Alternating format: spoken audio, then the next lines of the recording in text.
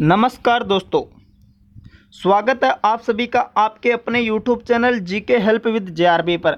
दोस्तों, आज के इस वीडियो में हम बात करेंगे राजस्थान पुलिस के लिए इंपॉर्टेंट साइंस के क्वेश्चनों के बारे में। ये वीडियो नंबर 3 है दोस्तों। अभी तक 2 वीडियो अपलोड किए जा चुके हैं। अगर आपने उन वीडियो को नहीं देखा है तो उसका लिंक मैं डिस्क्रिप्शन में दे दूँगा। दोस्तों, वीडियो स्टार्ट करते हैं। स्टार्ट करने से पहले अगर अभी तक आपने YouTube channel GK help with जेआरबी को सब्सक्राइब नहीं किया है तो प्लीज़ आप इसको सब्सक्राइब करें और पास में स्थित बेल आइकन को जरूर दबाएं। साथ ही दोस्तों, इसी वीडियो के अंत में आपसे एक क्वेश्चन पूछा जाएगा जिसका आंसर आपको इसी वीडियो के कमेंट बॉक्स में देना होगा। तो चलिए स्टार्ट करते हैं। आज का फर्स्ट क्वेश्चन है, जीवन की सबसे छोटी कार्यात्मक एवं संरचनात्मक इकाई है। ऑप्शन आपके सामने है, कोशिका, जीवद्रव्य, केंद्रक, केंद्रक द्रव्य। तो दोस्तों, इसका राइट होगा कोशिका। जीवन की सबसे छोटी कार्यात्मक एवं संरचनात्मक इकाई कोशिका है। दोस्तों, मैं कोशिकाओं के बारे में आपको सारी डिटेल दे देता हूँ। इसे इंग्लिश में कहते हैं सेल। यह शब्द दिया था रॉबर्ट हुक ने कब? 1665 में। इसकी खोज भी रॉबर्ट हुक ने ही की थी।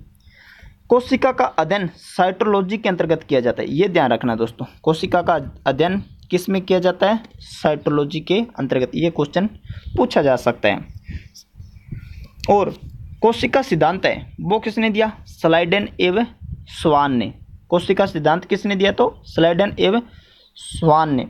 साथ ही दोस्तों, ध्यान रखना कि सबसे छोटी कोशिका जिस जीवाणु में पाई जाती है उसका नाम है माइकोप्लाज्मा गैलीसेप्टिकमा, और सबसे बड़ी कोशिका शुतुरमुर्ग के अंडे में पाई जाती है। इतनी जानकारी आपको होनी चाहिए दोस्तों इस क्वेश्चन से। चलिए नेक्स्ट क्वेश्चन है, काला जार उत्पन्न करने वाला प्रोटोजोआ है।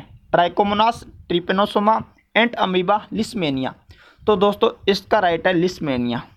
लिस्मेनिया का पूरा नाम है दोस्तों लिस्मेनिया डोडोवानी।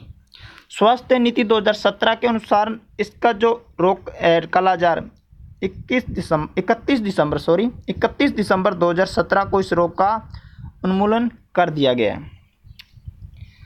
नेक्स्ट क्वेश्चन है, पिट्यूटरी ग्रंथि कहाँ होती है?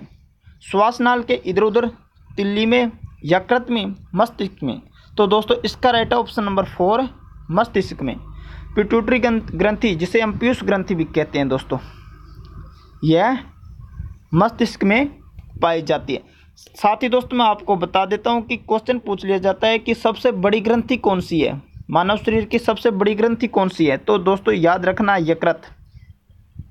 मानव शरीर की सबसे बड़ी ग्रंथि यकृत है। दोस्तों, इसका जो वजन होता है वो होता है 1000 से 1500 ग्राम। 1000 से 1500 ग्राम यकृत ग्रंथि का वजन होता है। अगर छोटी पूछ ले तो ये पीयूष ग्रंथि सबसे छोटी ग्रंथि होती है। नेक्स्ट क्वेश्चन है, प्राकृतिक रबड़ को अधिक मजबूत तथा प्रत्याशा बनाने के लिए उसमें निम्नलिखित में से क्या मिलाया जाता है? Ammonia, bromine, chlorine, sulphur. तो दोस्तों, इसका राइट होगा सल्फर। दोस्तों, प्राकृतिक रबड़ किस पादप से प्राप्त किया जाता है? क्वेश्चन पूछा जा सकता है। तो हेविया ब्राजिलियसिस, यूफोर्बिया कुल का पादप है दोस्तों हेविया ब्राजिलियसिस। दोस्तों, मैंने आपको पीछे के वीडियो में बताया था कि प्राकृतिक रबड़ उत्पादन में भारत का अग्रणी राज्य है केरल। अगर विश्व में बात करें तो सबसे ज़्यादा होता है थाईलैंड में। प्राकृतिक रबड़ का उत्पादक विश्व में सबसे ज़्यादा होता है थाईलैंड में, और सिंथेटिक रबड़ का उत्पादन होता है मलेशिया में। दोस्तों, ध्यान रखना, भ्रमित मत होना, सिंथेटिक और प्राकृतिक रबड़ अलग अलग होते हैं दोस्तों। साथ ही मैंने आपको बताया था कि प्राकृतिक रबड़ में जब सल्फर मिला दिया जाता है तो उस प्रक्रिया को क्या कहते हैं? तो उस प्रक्रिया को कहते हैं वल्कनीकरण। यह भी क्वेश्चन पूछा जाता है। तो दोस्तों, इतनी जानकारी आपको इस क्वेश्चन से होनी चाहिए। नेक्स्ट क्वेश्चन है, सिस्टमा नेचुरी। बुक का नाम है सिस्टमा नेचुरी। किसकी प्रसिद्ध पुस्तक है? Darwin, Lamarck, Robert Hooke, Linnaeus. तो दोस्तों, इसका राइट है option number 4, Linnaeus. Karl Linnaeus है ना, इसकी पुस्तक है सिस्टमा नेचुरी। कार्ल लिनियस है दोस्तों, इन्हें कहते हैं फादर ऑफ टैक्सोनॉमी, वर्गीकी का पिता। फादर ऑफ टैक्सोनॉमी किसे कहते हैं? कार्ल लिनियस को। इन्होंने दोस्तों द्विनाम पद्धति है वो कार्ल लिनियस ने ही दी थी, इसलिए इन्हें फादर ऑफ वर्गीकी कहा जाता है। अगला क्वेश्चन है दोस्तों, अधिकतम पोषक तत्व रक्त में कहाँ से अवशोषित किए जाते हैं? पेट, मुंह, छोटी आंत, बड़ी आंत। तो दोस्तों इसका राइट होगा छोटी आंत। जो पोषक तत्व होते हैं वो छोटी आंत से अधिकतम अवशोषित किए जाते हैं। नेक्स्ट क्वेश्चन है, रेडार की कार्यप्रणाली निम्न सिद्धांत पर आधारित है? डोपलर प्रभाव, तरंगों का अपवर्तन, रमन प्रभाव, रेडियो तरंगों का परावर्तन। तो दोस्तों इसका राइट होगा ऑप्शन नंबर 4, रेडियो तरंगों का परावर्तन। आपको दोस्तों रडार की फुल फॉर्म याद रखनी है। रडार की full form radio detection and raising.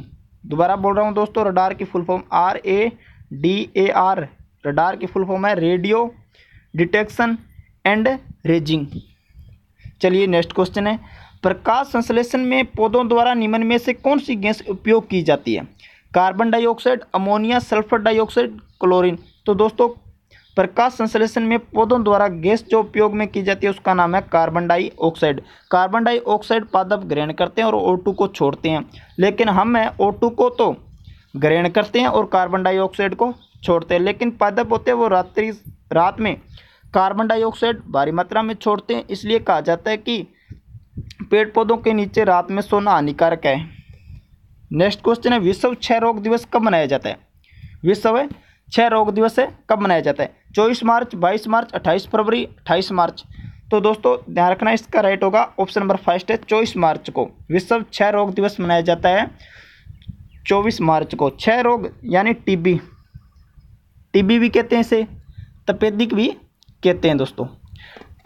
Mycobacterium tuberculosis के कारण यह रोग होता है। दोस्तों मंटुक्स परीक्षण होता है वो क्षय रोग में ही किया जाता है, मंटुक्स परीक्षण। और BCG का टीका लगता है ना, BCG का टीका वो भी क्षय रोग में लगता है। चलिए नेक्स्ट क्वेश्चन है, फिटकरी गंधले पानी को किस प्रक्रिया द्वारा स्वच्छ करती है? अवशोषण, स्कंदन, अविशोषण, अपवहन। तो दोस्तों इसका राइट होगा स्कंदन। फिटकरी है वो गंधले पानी को स्कंदन प्रक्रिया द्वारा स्वच्छ करती है। अगला क्वेश्चन है, गुरुत्वाकर्षण का सिद्धांत किसने दिया था? Newton, Aryabhata, Kepler, Copernicus. तो दोस्तों गुरुत्वाकर्षण का सिद्धांत दिया था न्यूटन। बहुत बार एग्जाम में क्वेश्चन पूछा जाता है कि गुरुत्वाकर्षण का सिद्धांत किसने दिया, तो इसका होगा न्यूटन ने। 12वां क्वेश्चन है, निकट दृष्टि दोष में किस लेंस का प्रयोग होता है? तो निकट दृष्टि दोष में अवतल लेंस का प्रयोग होता है दोस्तों, अवतल लेंस का। 13वां क्वेश्चन है, दही का जमना कौन सी प्रतिक्रिया है? दही का जमना कौन सी प्रतिक्रिया है? तो भौतिकी प्रतिक्रिया, रासायनिक प्रतिक्रिया, ये दोनों या इनमें से कोई नहीं। तो दोस्तों इसका राइट होगा ऑप्शन नंबर 2, रासायनिक प्रतिक्रिया। दोस्तों भौतिक प्रतिक्रिया जैसे जल से जमाकर बर्फ बना दी, जल जमता है जब बर्फ बन जाता है तो बर्फ से वापस भी जल बन सकता है, तो ये भौतिक प्रक्रिया है। लेकिन रासायनिक प्रतिक्रिया होता है जैसे दूध से दही बनी, दूध से क्या बनी? दही। क्या दही से दूध बन जाएगा? नहीं बनेगा, इसलिए यह रासायनिक प्रतिक्रिया है।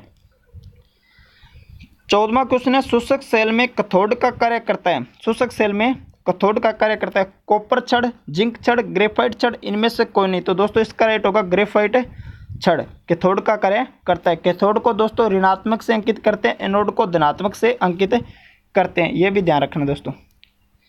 मानव शरीर में कितनी हड्डी होती है? मानव शरीर में कितनी हड्डियां होती हैं? 200, 206, 300, 306। तो दोस्तों इसका राइट होगा ऑप्शन नंबर 2, 206 मानव शरीर में हड्डियां होती है। 16वां क्वेश्चन है, सिनेबार किसका प्रमुख ऐशक है? तो दोस्तों सिनेबार किसका प्रमुख ऐशक है? पारा का। 17वां क्वेश्चन है, गुब्बारे में कौन सी गैस प्रयुक्त की जाती है? Hydrogen, helium, oxygen, organ. तो दोस्तों इसका राइट ऑप्शन नंबर 2, हीलियम। दोस्तों जो गैस हल्की होती है सबसे वो है हीलियम, और हल्की गैस का ही गुब्बारे में इस्तेमाल किया जाएगा। नेक्स्ट क्वेश्चन है, मूत्र का पीला रंग निम्न में से किस कारण होता है? पीला रंग यूरोक्रोम, रुधिर, कोलेस्ट्रॉल, वसा। तो दोस्तों इसका राइट है यूरोक्रोम के कारण। मूत्र का जो पीला रंग होता है वो होता है यूरोक्रोम के कारण। 19वां क्वेश्चन है, ब्लीचिंग पाउडर या विरंजक चूर्ण का रासायनिक सूत्र है? तो दोस्तों इसका ऑप्शन नंबर 2 है CaCaOCl2, CaOCl2। Calcium hypochlorite विरंजक powder है या विरंजक चूर्ण है, इसका रासायनिक सूत्र है। चलिए नेक्स्ट क्वेश्चन है, फाउंटेन पेन का आविष्कार कौन है? फाउंटेन पेन का आविष्कारक कौन है? Franklin, airman, leadman, Waterman. तो दोस्तों इसका राइट है वाटरमैन। फाउंटेन पेन का आविष्कारक कौन है? वाटरमैन। नेक्स्ट क्वेश्चन है दोस्तों जो आपसे पूछा जाएगा, किस वैज्ञानिक ने सर्वप्रथम आवर्त सारणी का निर्माण किया? आवर्त सारणी का निर्माण किस वैज्ञानिक ने किया? ऑप्शन आपके सामने, रदरफोर्ड, डाल्टन, मोसले, मेंडलीफ। तो दोस्तों इसका जवाब आपको कमेंट बॉक्स में देना है। उम्मीद करते हैं दोस्तों आपको ये वीडियो पसंद आया होगा। अगर पसंद आया तो प्लीज़ इसे लाइक कीजिए, अपने मित्रों के साथ ज़्यादा से ज़्यादा शेयर कीजिए। मिलते हैं नेक्स्ट वीडियो में। जय हिंद, वंदे मातरम।